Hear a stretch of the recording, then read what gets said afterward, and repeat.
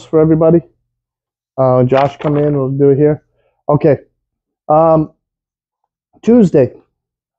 Most of you here, if not, you probably saw the video we put online on the Samsung refrigerator. How many thermistors was inside that refrigerator on Tuesday? Anybody have an idea how many thermistors we counted? 9. 9 thermistors. We had 2 on the freezer evap. Oh, 2 on the refrigerator evap. We had 1 on the damper. We had 1 in the refrigerator compartment. Yes. We had 1 in the freezer compartment. 2 in the freezer. 2 in the freezer. 1 in the freezer, like in the ceiling. 2 on the evaporator. Yeah, that one. And what else? That's 7. Ice maker. Oh, the ice maker had its thermistors too.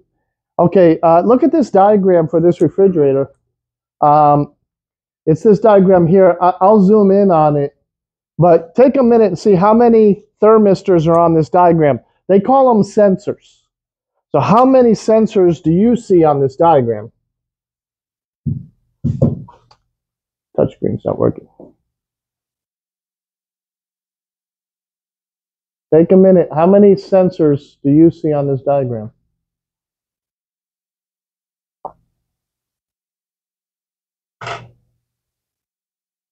No, it's a little hard to read. The first diagram I printed, you couldn't even see that one. This one at least was clearer. I got this off the service manual, so if any of you need it, I'll email you the service manual. 1, 2. I got 2. C2. We only have 2 in this refrigerator. What are they? Evap sensor, the RC sensor.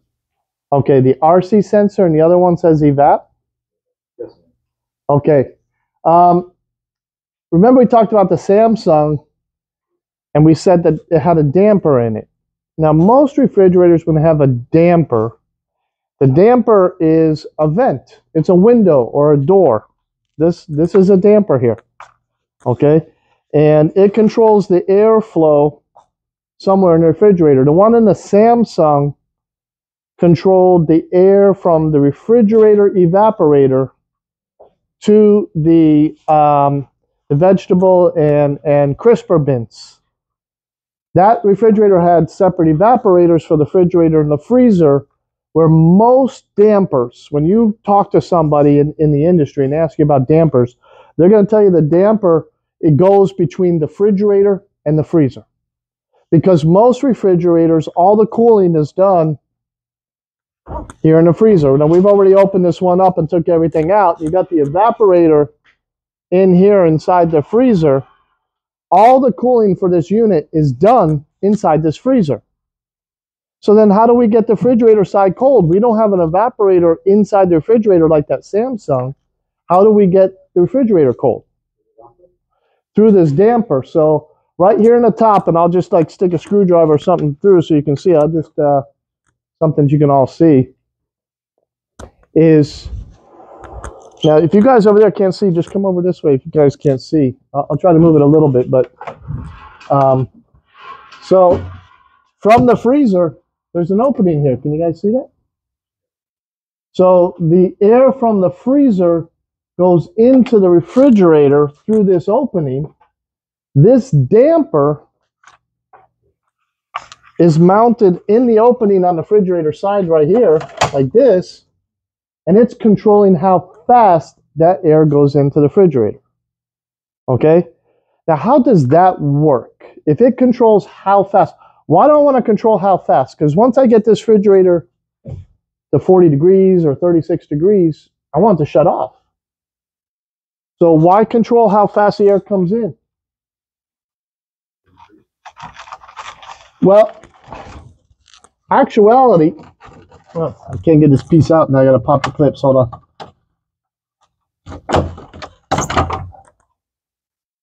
In that Samsung refrigerator, that damper was motorized.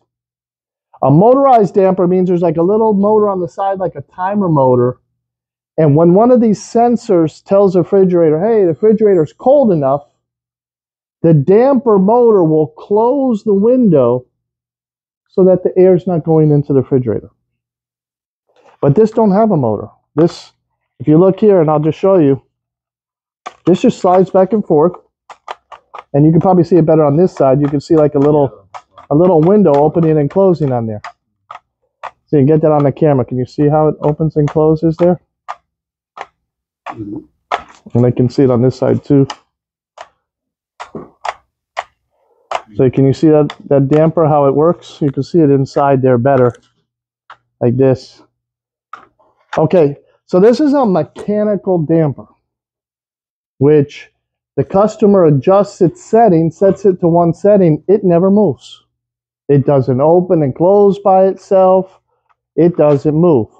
So right above here, look, we have a little tiny thermistor. Okay, this is sensing the temperature of the air in the refrigerator compartment. Okay, so this is how the unit knows how cold the refrigerator is. But if air comes in and this thing was completely sealed except for that opening, we wouldn't cool the fridge. Why? If I just bring air in from this opening, and that's the only opening I got, this fridge wouldn't cool. Does anybody know why? Because it doesn't circulate. You have to have a circulation, just like this room. Air conditioning, this is what we call supply. This is what comes into the room, cold air. Now right above us right here is the return. This return has the filters up in there, and that's where the air in the room goes up in, goes over the coils, gets cold, and comes out these vents over here into the room. But if I block that vent, the return, I'm not going to get no supply. If I block the supply, the return's not going to pull the air. So this refrigerator has the supply through that damper. The return is located down here in the bottom. I don't know if I can stick a screw, something through it, but let's just see. From the evaporator down here, there's an opening. You can see the pencil coming through on the bottom there? That's our return. So the cold air comes from the freezer into the fridge up here. Cold air falls, hot air rises. Cold air is going to come to the bottom and return back to the evaporator and circulate this way. But remember, we're using freezing cold air in our refrigerator. If I put too much of that air on this side, I will freeze it. Okay? So is this evaporator fan motor 120 volts? Or is it a low voltage fan motor? It's 120 volts. How did you know that? You'd have to trace the circuit. But this white wire is neutral. The power cord's right here. If I follow the white wire coming off that fan motor here and follow it down, it connects here and goes right to the power cord. If a component connects to the neutral in that refrigerator, it's 120 volts. If it's a component that just plugs into a computer board, and we have that board up here,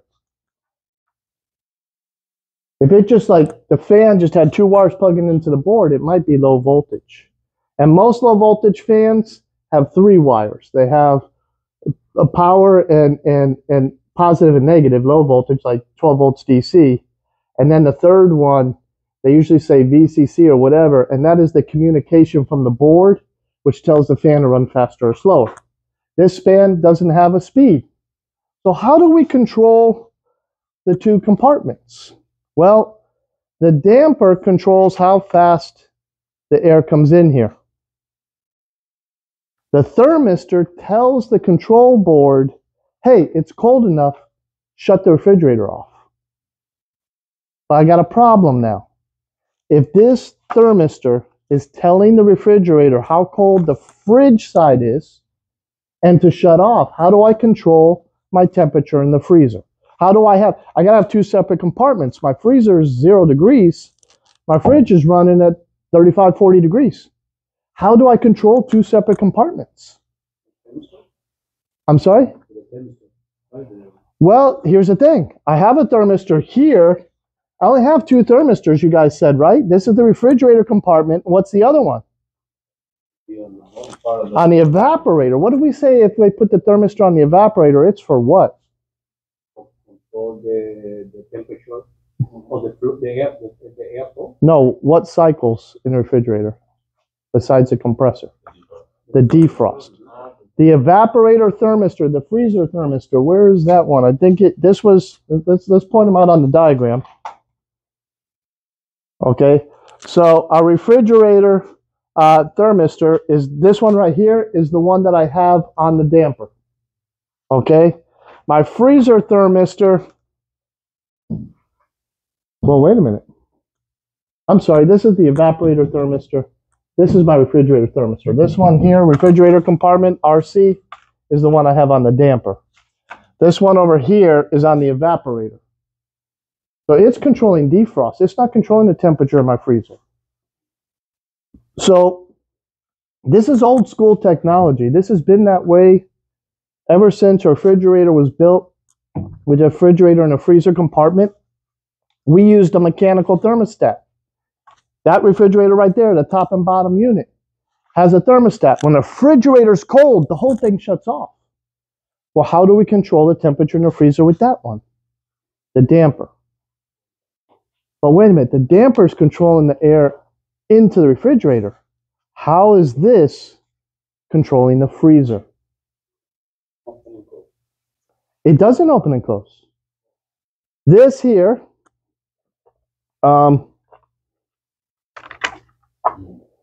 this piece right here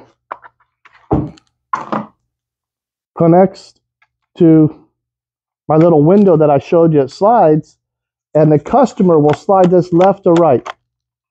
Now, if we look at the control assembly here, right here, and I'll show you, it says cold or coldest, and this piece sits in there like that. And you just slide it left or right, cold or coldest. But what's it saying? Cold or coldest for what? Does it say something there? Freezer temperature. Cold or coldest is freezer temperature. So I'm sliding this back and forth, but I'm sliding the damper. So by sliding this back and forth, all I'm doing is opening and closing the window, cold or colder. But this is allowing the air into the fridge. But the control says, no, I'm controlling the freezer with that damper. Anybody got an idea? How am I controlling the freezer with this? It's stopping how much, or it controls how much air leaves the freezer compartment? Yes, but it doesn't explain how I'm controlling the temperature. Fan evaporator? No, the fan's one speed, and the fan is running. Whenever the compressor's on, that fan's on. When the compressor's off, that fan's off. This is how they do that. And they even do it on this top and bottom here. If I set my temperature, I normally set my refrigerator temperature, like on that mechanical, only has one dial in the refrigerator. It has a damper control in the freezer on that one too. But when I set this to colder, which is freezer on colder, not fridge, I'm closing the damper almost completely closed. It never closes 100%. And this is what happens. If I block up most of the opening from the air flowing from here to here, more air will continue to circulate here before this side tells the thermistor what temperature it is. So let's just say this is in here, right?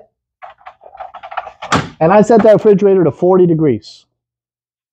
When that thermistor sees the temperature over here at 40, shutting the whole freezer down. Okay? But if I want the freezer colder, I close the damper so the air come over here takes longer to get to 40. This is going to get even colder. If I open the damper all the way up, the cold air from here is going to go real fast. My freezer is not going to be as cold. The only thing is I cannot exactly set a temperature. Like on the dual evaporator, we're able to set the freezer to 0, 5, 10 degrees, 5 degrees below zero. And we set the refrigerator for 34, 36, 40 if we want. So we can control each compartment with that refrigerator. Yes, I can make this colder or warmer, but I cannot specifically say I want it exactly at 0 degrees. There's no way to do that. I'm only controlling my refrigerator side, and whatever that is, this is going to be colder or warmer just by opening and closing the window and controlling the airflow in the unit.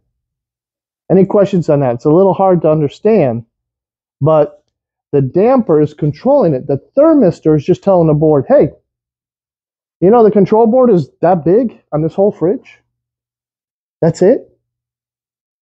Well, you used to guys seeing a lot bigger boards on these refrigerators. This is the entire refrigerator control board right here. Just that little board right in there. Yeah. Look how small that board is. That's it. This controls the whole fridge, the compressor, the defrost, everything. It don't have a lot of moving parts in it. This is as basic refrigerators you can get. So our defrost thermistor is located, let me just,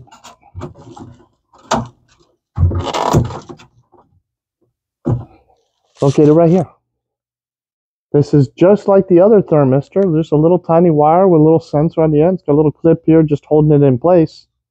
But this thermistor is the thermistor that's on the evaporator. This is the one that is telling the defrost control how warm it is back there and to turn the defrost heater off so we don't get it too hot. This is the same as a defrost thermostat or defrost bimetal. So that other refrigerator, we had 8 or 9 thermistors in there controlling defrost on both evaporators because they both don't defrost at the same time. The compressor control of different cooling compartments. Remember we said variable speed fans on those units. This unit doesn't have all that fancy stuff. This is a basic refrigerator. This is a simplified refrigerator. So this piece goes on here. Yesterday, or not yesterday, but Tuesday when we talked about the Samsung, how many fuses did that Samsung refrigerator have? Remember how many fuses that Samsung refrigerator had?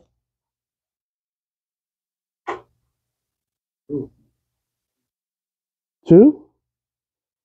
We had thermal fuses on the heater, but we also had inline fuses, and there were 4 of them.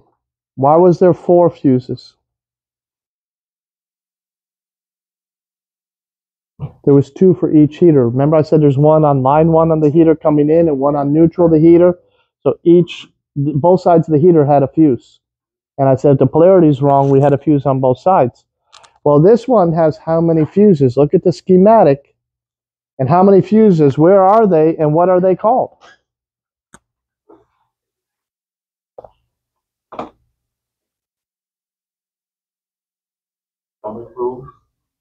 Thermal fuse? And where do you find that? Connected to what, sir? Defrost heater. Look right here. Here's our defrost heater. These 2 look like switches, but there's the 2 thermal fuses. So those are thermal fuses. They're located on the heating element inside here. And they're in line right here inside this. I don't know if you can get the camera in there, but right here on this line, let me get this wire out of the way, you have these 2 white connectors, and the thermal fuses are connected directly to the heater. Now, I don't know if you can change those fuses separate from changing the heater, where the Samsung, the heater and the fuses were all one assembly. But this is a very simple machine. We have the evaporator here. We have airflow coming through for the freezer. We got the airflow within the refrigerator. And we only have 2 thermistors. There wasn't a lot for me to cover on this refrigerator. I'm not going to go over the whole diagram. I was going to do this one in the GE refrigerator. We'll do the GE fridge next week, because that one's going to be a lot more complicated, because that has a step valve, and we're going to go through the system as well as the controls. But anybody have any questions on this? Because there's not a lot for me to talk about on this unit. No? Everybody understand it? Come on, Douglas. You're looking at it like something about it. I mean, you can't get any more simpler on this. We don't have dual evat. We don't have a step valve with dual evat. We don't even have, do we have a VCC compressor? Like a variable speed compressor? How do you know that? Did you look at the schematic? Where's the compressor on this? No?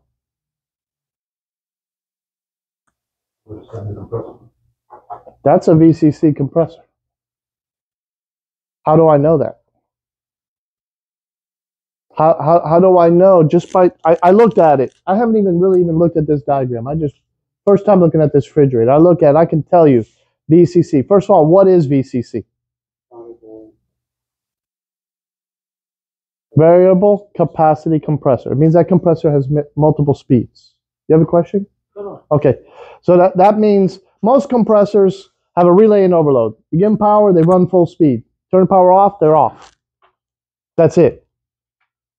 A variable capacity compressor is on this unit, but how do I know it's a variable capacity compressor? How many windings are in that compressor right there? 3. 3. The drawing isn't accurate. The ground is not really touching that third one. So you got 3 windings. That's a VCC. Usually if it's a regular compressor, they'll show a relay and overload on there as well. So I'm going to have one of you guys confirm it by ohming the compressor out and tell me how many windings you got. But I see 3 separate windings, and a regular compressor only has how many? And they're called what? Just like a dryer motor. What are they called? The 2 windings. Start and run. Sometimes they call it main instead of run. But it's start and run. That's it. They both get power to start the compressor. Once it's up to speed, which is that fast, they take the power away from the start winding. But a VCC compressor has 3 windings inside of it, and it's running off that board. I think that this box here, I don't know if it's a relay or it's an inverter board. We're going to have to check it out, but it doesn't look like an inverter. It may be a regular compressor now that I look at it. You know why I say that? Because I see the white wire neutral, and that white wire comes here and it goes up back to the power cord here. It comes here, jumps off this plug, jumps off of here, and then that white, actually, it looks like white and black are connected together there. That don't make no sense. And it goes here back to the power cord. So, oh, you know what? That's why, because they're both black here, and black says smooth and ribbed. You guys know what that smooth and ribbed means on the power cord? Anybody seen that? On an appliance that has like the black cord, like this cord here. It's a little bit hard for you to see it, but you guys can come and look at it after I'm done. One of these 2 lines, the outer rubber or plastic, whatever it is, covered in insulation, is smooth. And the other side, you can actually see ribs or lines on it. That's the neutral, the ribbed or lined power cord. So when you see the 2 lines, black smooth, black ribbed, this one here is actually neutral. It's not black. I didn't look at it close enough. So that's power coming in. So I see that the compressors directly to neutral line, they drew the compressor wrong. It shouldn't look like that. It should be a regular compressor. But how do I know this is not an inverter board? Anybody know how inverter board on a refrigerator works? It'd be what? There's no relay on an inverter board, but I think this one has a relay. I'm gonna retract what I said, and I'm wrong. Like I said, I haven't really looked at these refrigerators. I opened them up. But an inverter board on a refrigerator compressor usually has 2 wires, line 1 and neutral, but the inverter will have a second set of wires, the low voltage wires. And those low voltage wires would go back to the control board, and that's how the control board would control the speed of the compressor.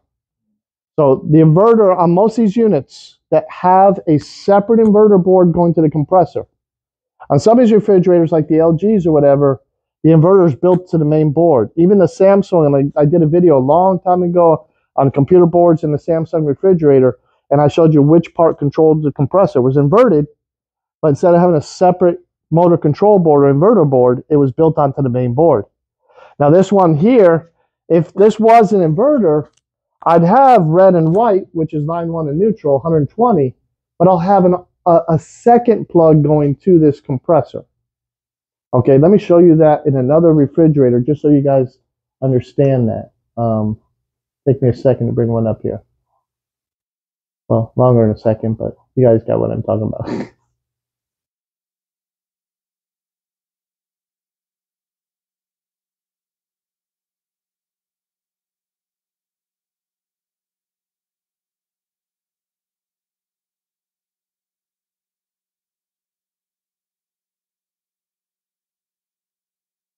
We just get the diagram on this book here.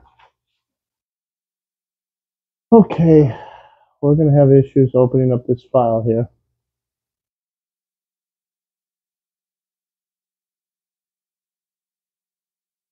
There we go.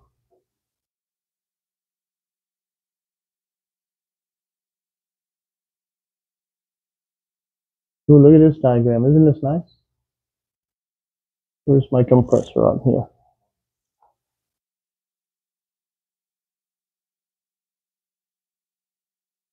Give me a second to find the compressor. This is for you guys they're supposed to be graduating, should be able to read this. I see it on there. I'm just trying to find it in the pictorial. Anybody see compressor on here? Damper motor.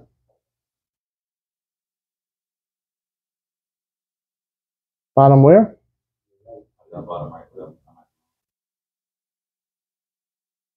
Bottom right? I don't see it. Oh, here it is. Right there.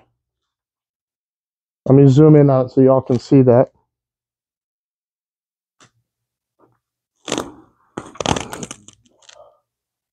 So they're calling it a variable speed compressor, but look, this is our 120 volts coming in. This is our low voltage, C12 volt plus and minus. So the inverter has two plugs going to it. One is power, and that power goes to the inverter, and that inverter sends that power to the compressor. This low voltage goes to that board and tells the board, hey, run the compressor fast, slow the compressor down, turn the compressor off. This is running off the main board as a communication telling the inverter board what it wants the compressor to do. So if we go back to that Whirlpool one that we were just looking at, right here, we only have one plug going there. So if we turn this around now,